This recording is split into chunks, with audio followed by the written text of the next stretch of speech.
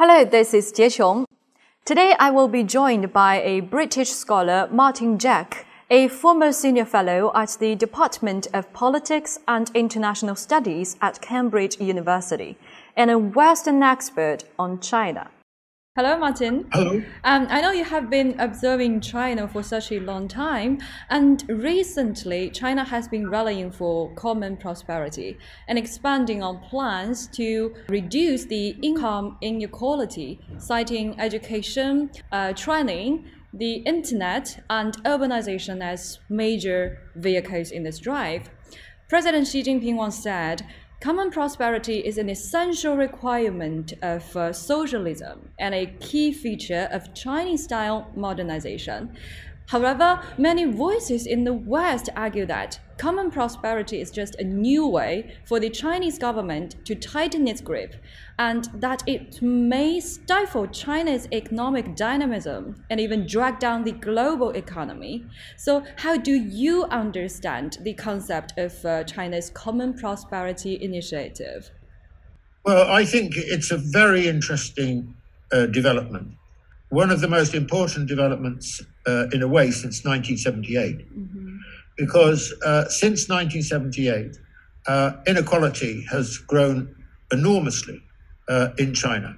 So this is a very important moment, in my view, in China's development, which is a new stage of modernization, which redefines modernization to embrace a notion of relative equity in the relationship between different parts of the population.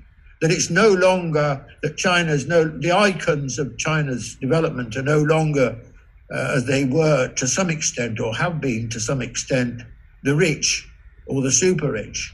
And now in effect, for China's development to be inclusive. That is, everyone shares in it and everyone has a place in it and everyone is important to it. And just because you've got money shouldn't buy you exceptional privilege. Now, this is a very important moment. And I think one of the things that's most interesting about it, as you say in your question, is that the notion of common prosperity is very wide-ranging. And this is true because the sources of inequality are very wide-ranging. So, for example, it's not just about wealth, it's not just about income, it's also, for example, about access to education. Absolutely key question in China is the ability of the privileged to buy their kids a much better education, for example, through tutoring or through, while they're at school, or through private schools. And I think that the Chinese government is absolutely right to tackle this question head on. I mean, in my own country, this is a huge problem, private education. So you have to tackle the problems of inequality in lots of different ways. Well, the Western response has been not that interested, actually. It has been mildly interested, but not very much so. So the commentary has been, bordering on the negative. Yes, that's true, but all commentary on China at the moment in the West is basically negative. So that's not a source of surprise to us.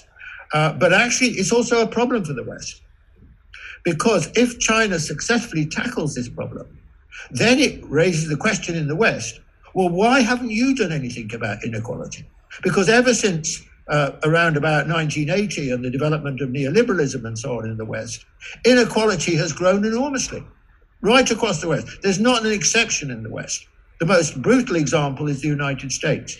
And inequality is not something which is, ignored, because it's a major political source of debate and argument in the West. So if China sets that example, I think this then poses the question, well, what about you in the West?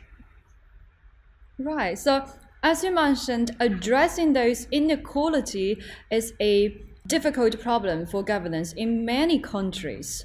So what do you think are the biggest differences between China's policies and those of the Western countries? The main difference is China's addressing it and doing something about it. And the West is really doing very little. The reason you get a situation like this over time, I mean, there's partly some material objective factors that lead to it, but there's also a big problem, which is the problem of vested interests.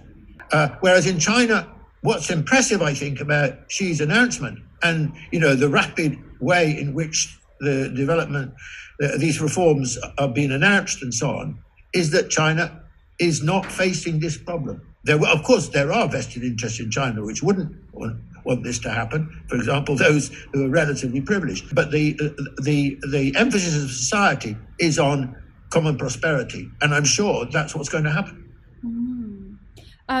You predicted China's rise early, actually, and you published a bestseller named When China Rules the World, The Rise of China and the Decline of the West. So how do you see the Western attitudes towards China's rise over these years, changing over these years? Is it gradual acceptance, or is it extremely maladaptive, or even confrontational? Right, well, I think that what we've seen is three phases since 1978.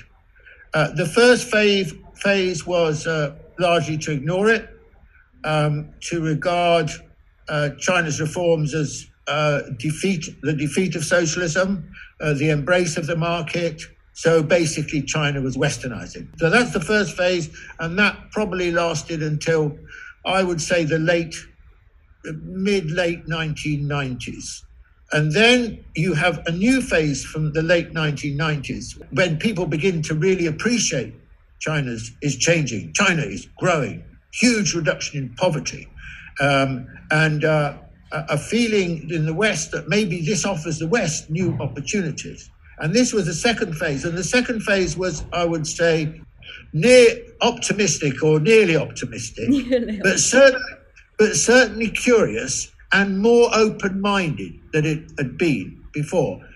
Maybe China's rise is in our interests, if you like. And then the third phase comes basically with Trump in 2016. And this was the moment of the redefinition of China as not an opportunity, but a threat. In other words, that China's rise had been so successful, which they'd never expected. It was developing a major, broader presence in the world, political, diplomatic, and so on. And China was a threat to America's position as the global hegemon. And then the whole attitude flipped, actually, very rapidly into a sort of more like a Cold War mentality. And that has very strongly influenced opinion across the West. It's most rooted and most aggressive in the United States. I can feel it strongly in my own country. Europe, less so. Europe doesn't regard itself anymore to have any kind of global sort of aspirations as a hegemon or anything like that. So they don't see China as a threat in the same way as the United States. The United States is particularistic in this sense because it is the global hegemon. So the rise of China, of course, has been over quite a time, steadily weakening the United States' influence in the world. Have you anticipated the next phase will be? I think that this phase is going to last a while. I think that let's call it the Trump period, because Biden's position on China is very similar to Trump's as far as China's concerned. And I think this is going to go on for a while. I personally think it will last at least 20 years. It's very negative. It's very disappointing. It's has negative effects across the world. But that's where we are at the moment. As we know, this year marks the centenary of the founding of the Communist Party of China. I understand there are many misconceptions about the Communist Party in the international community, while we Chinese actually think the governance is good. So how do you understand or explain this perception gap here? There is an enormous perception gap. You're absolutely right. The great problem in the West is that the Chinese Communist Party is basically easily identified as like the Soviet Communist Party. So this is a huge undergrowth of attitudes, if you like. in the West accumulated a very long period of time of where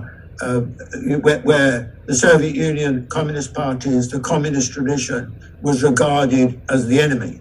But the problem, of course, is that people didn't really know in the West much about China anyway. I mean, for 200 years, China was invisible, apart from us, trampling on China in the 19th and early 20th century. But basically, China was weak, China was poor, China was invisible. So we knew nothing about it. We didn't even need to learn much about it. So in this development we've had since 2016, you've had this kind of, collapse of curiosity, or no, too strong a word, this weakening of curiosity in the West about China, that inquiring mind, because the only way these kind of prejudices and preconceptions can be changed is if people are open to thinking about it in a different way. If they're not open to thinking about it in a different way, if they're pushed back into their prejudices, then you're stuck really, because the arguments really, I can assure you, take place at the most banal and irrational level about China. Of course you like your government. It's been extraordinarily successful. It's been absolutely brilliant since 1949, especially since 1978. I mean, look what it's done. Why not? But this is, you can obviously appreciate this firsthand. It's intimate to your lives. But for the Westerner who knows nothing about it beyond a very limited point, and who is unable really to read or see much about it, which can enlighten them, then they come to it, really in darkness, because where is the light of enlightenment? It's not there. So the first thing is for them to be open, right? Yeah, I mean, look, the situation has got worse. There's no question about that. Since Trump, you've got this kind of closure, the closing of the Western mind. That's what happens after 2016. The fact that your governance system has performed so creditably, so marvelously over this period is just not appreciated in the West. They've just got no inkling, no understanding of it, because it's all reduced to control, repression, and so on. It's an extraordinary one-dimensional view of China. The relationship between China and the US has always been the focus of international attention. And according to the US Secretary of State Antony Blinken, the new administration's approach to China is to be competitive when it should be, and collaborative when it can be, and adversarial when it must be. And Biden himself also emphasized that stiff competition defines US-China relations. However, China opposes defining these relations as competitive and calls for communication in an attitude of equality and mutual respect. So how do you see the Biden administration's China policy, and how will the relationship between China and the US develop, in your opinion? The relationship between the US and China is defined primarily by rivalry and only secondarily by cooperation. Whereas previously, I would say it was probably defined by cooperation and only secondarily by rivalry. And that's been the big shift in the situation, I think. And I think this is going to continue for quite a long time, because America has shifted. It's not just Trump, it's not just Biden, it's American public opinion. This is a big groundswell of opinion, has moved from one position, China is an opportunity, to another position, China is a threat. And that's not going to go quickly. These things don't, when you get these shifts in eras, shifts in periods, in relations and so on, they don't go away quickly. The Cold War lasted over 40 years. The stability in the relationship between China and the US, very good period, lasted 40 odd years. They last a long time. And this period, I think, will last another at least 2 decades. Why? The reason is because the United States has to come to a recognition that China is here to stay. It is different. It has a different view of the world, and it has to come to accept this. The relationship must be based on one of mutual respect and equality. China is no longer a junior player. China is in the same peer group as the United States. The United States has never hitherto recognized that. That was not the situation in the long period from 1972 to 2015, before Trump. It was never like that, because America always thought that China was the junior partner in the relationship. It would never economically challenge the United States, and eventually it would westernize and become like a Western-style country. That's what they thought. Those were the two assumptions that underpinned the American attitude.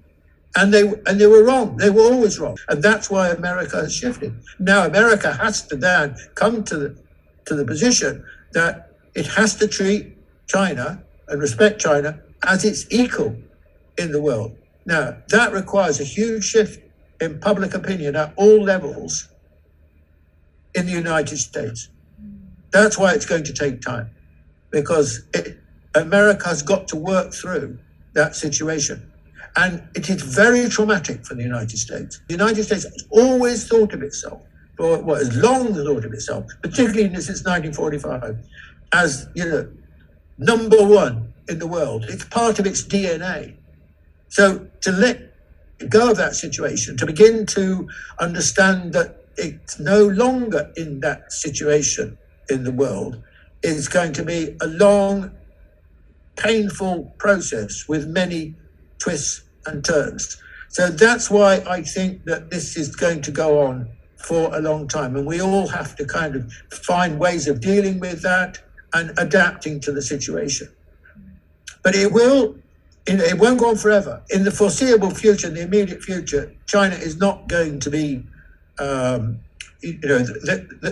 is not going to surpass the United States in ways that have become absolutely clear and categoric. In 20 years, I would say that will be the situation, that the Chinese economy will be twice the size of the American economy. America's influence in the world will be that much less, and so on. So America's got to work through to a recognition that it's a new world, and America is no longer, the unassailable number one in the world, but it has to share the world with China, and of course with everyone else at the same time, because there are lots of other countries in the world that are doing well. Right. Thanks, Martin. Always great to pick your brain, so thank you very much.